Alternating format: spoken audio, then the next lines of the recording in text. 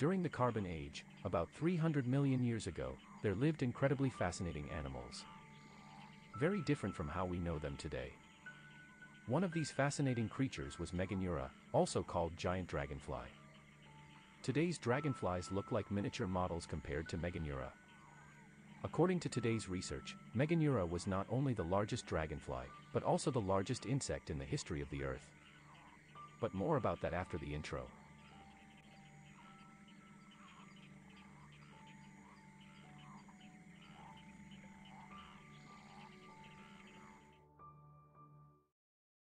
Although Meganeura basically looked like today's dragonflies, it was part of a different animal subfamily. The name Meganeura literally means large vein. The naming means the complex wing structure, which looks like veins on the found fossils of the insect. The first fossil of the giant dragonfly was discovered in 1880 in France. Later more discoveries followed in the USA as well as in England. Just by the way, at Harvard University you can go and see the fossil remains of the Meganeura. So if you happen to be nearby, you can also marvel at the fossils up close. Like today's dragonflies, the Meganeura was also a carnivore. However, with such a size, it was much stronger and more dangerous. It is assumed that even as a juvenile, the giant dragonfly was solid in terms of hunting. As a young specimen, it probably ate smaller amphibians or aquatic insects. But as a juvenile, it was still extremely vulnerable.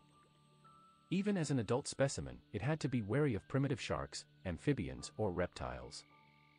But in the air, fully grown, it probably did not have to fear any, or at least not many other animals. As mentioned earlier, according to current research, Meganeura is considered the largest insect in the history of the Earth. Scientists assume that the giant dragonfly could reach a body length of up to 50 centimeters and a wingspan of up to 70 centimeters. Larger individuals could possibly even become a bit more brute. Just for comparison, the largest dragonfly living today is called Megaloprepus coerulidaceae. It can reach a wingspan of up to 20 centimeters. However, its physique is incredibly thin compared to Meganeura. Meganeura had a much stronger and broader physique. Some people might think that we are lucky that giant dragonflies no longer exist. With such a size, it would not be surprising if the carnivorous insect would also hunt us from time to time. It would certainly not be a pretty sight to be pursued by a 70-centimeter dragonfly. Adult humans would most likely not have to fear for their lives, but for small children such a dragonfly could indeed be dangerous. But why did Meganeura become so big? There are three theories. Meganeura was not the only giant insect during the Carbon Age. There were a variety of families with giant insects. One example would be the family of Paleodictyoptera. This family consisted of many giant insects. As an example, one can take the Megarachne, which translates to large spider. This animal also lived during the Carbon Age. Initially, the Megarachne was considered the largest spider of all time. However, its classification was later revised. Today, scientists believe that the animal was much more of a giant scorpion than a giant spider.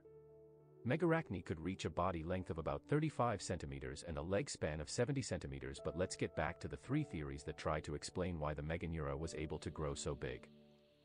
According to the first and also best-known theory, the giant dragonfly grew so big because the oxygen content in the air was much higher than it is today.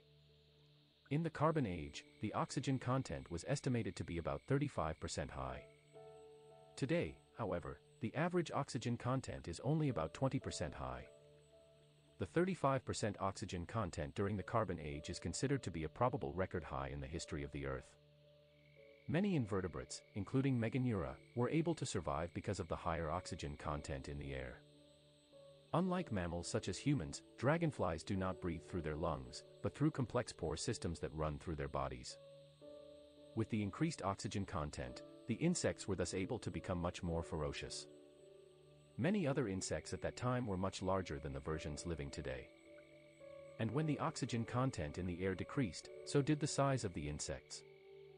There have also been several experiments in which insects have been artificially exposed to a higher oxygen in a controlled environment. The results were astonishing. The result was that the animals changed after only a single generation and had almost doubled their size. The oxygen theory now seems the most plausible. By the way, if you like this kind of video, feel free to leave a like and follow us for more videos of this kind. We would like to reach 1,000 subscribers finally. Another theory as to why Meganeura was able to grow so large is that the giant dragonfly was able to do so because there were not enough hunters in the air at the time. There were also a variety of smaller creatures that the giant dragonfly could feed on and not face strong competition. So when the giant dragonfly reached full size for the first time, it was essentially untouchable in the air. The third and somewhat less accepted theory claims that Meganeura grew up in the water at a young age. At a later age, it was able to grow faster and larger. While it is indeed possible that Meganeura spent time in the water as a juvenile, whether this resulted in a growth spurt is questionable. Therefore, the oxygen theory is the most widely accepted. But the lack of competition in the air may have also contributed another part to Meganeura's size. Over time, the oxygen content in the air decreased. About 250 million years ago, it was not as high as it was in the Carboniferous era. At about the same time, the size of insects also decreased.